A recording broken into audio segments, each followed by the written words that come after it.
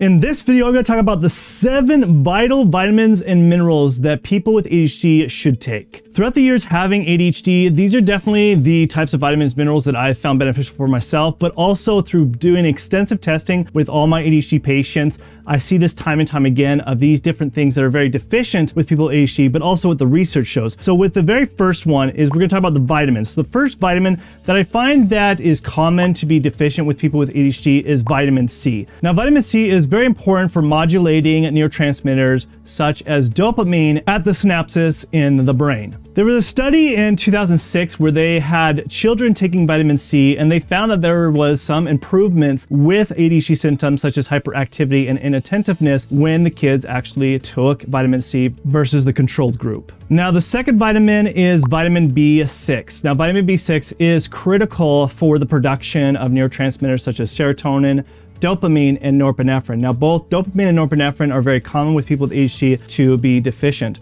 Also, even serotonin. When serotonin is low, usually people with ADHD will have depression if their serotonin levels are low. So what vitamin B6 does, not only does it help build those neurotransmitters, but vitamin B6 also helps absorb iron better throughout the body, and we'll talk about that more later. But there was an interesting study where they took a group of kids between 5 and 18 and saw that there was a significant difference in deficiencies with people with ADHD versus kids that did not have ADHD. And so definitely something like B6 you could see is that it's more common to see a deficiency with people with ADHD versus someone who does not have ADHD. Now, the third vitamin is vitamin B12. Now, vitamin B12 is essential for DNA synthesis as well as helping with energy production. It also helps with iron function properly. Like I said, I'll talk about that later. But vitamin B12 has been definitely shown significantly decreased and deficient in people with ADHD. And there was a study of 131 kids that there was a deficiency with kids with ADHD versus the controlled group. And so when you do supplement something like vitamin B12, especially the activated form of vitamin B12, which is methylcobalamin, especially if you have the MTHFR mutation gene, which is also very common with people with ADHD and autism.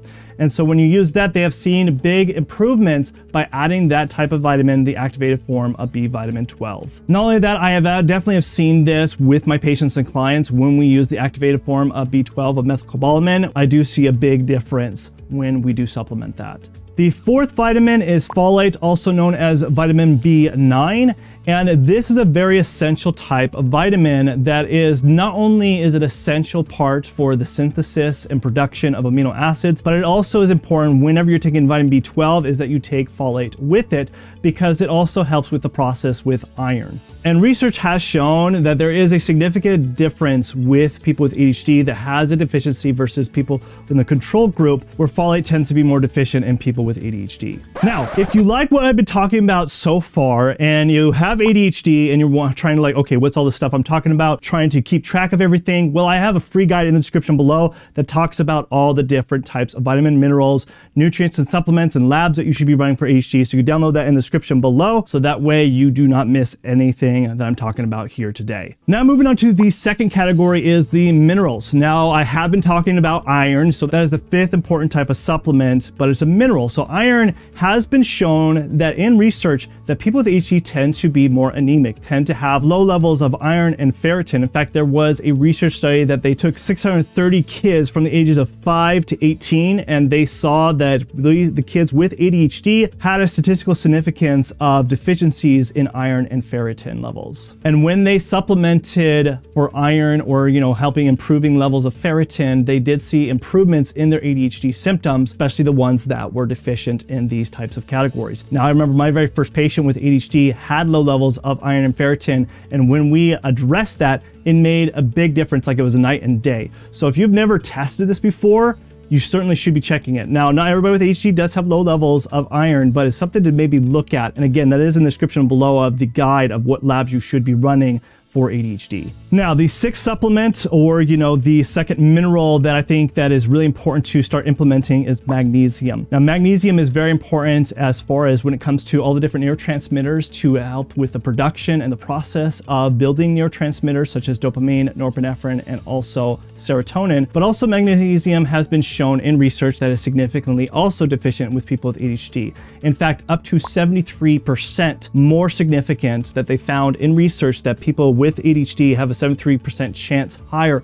of having a deficiency in magnesium versus the average person. So there's probably reasons why you've heard how magnesium is an important thing to supplement for ADHD, because of the research has shown this, but I've also made sure that every one of my patients are taking some kind of shape or form of magnesium because how vital it is to helping with the process of neurotransmitters, but also how prevalent it is for people with ADHD to be deficient in it. And the 7th type of vitamin and mineral that's important for ADHD is zinc. Zinc is something that is very important for the neurogenesis of DNA, but also is really important for the process and the production of neurotransmitters such as dopamine, serotonin, and norepinephrine. But there's also been a research that has shown that when they tested people who had ADHD and also people who did not have ADHD, they found that 70% of people with ADHD tend to have deficiencies in zinc versus the group that did not have ADHD, which is a huge significant difference. So just looking at magnesium and zinc alone, those two are definitely things that are very deficient. I see all the time with my patients that tend to be deficient in this area. And by supplementing that you could start seeing big differences because of the importance of how it does build different neurotransmitters, but also for neurogenesis. But there's also additional other supplements that you could be using that can really benefit your ADHD brain, such as neurotropics. So watch this video right here where I go over my favorite types of neurotropics that I use for ADHD. So watch this video right now.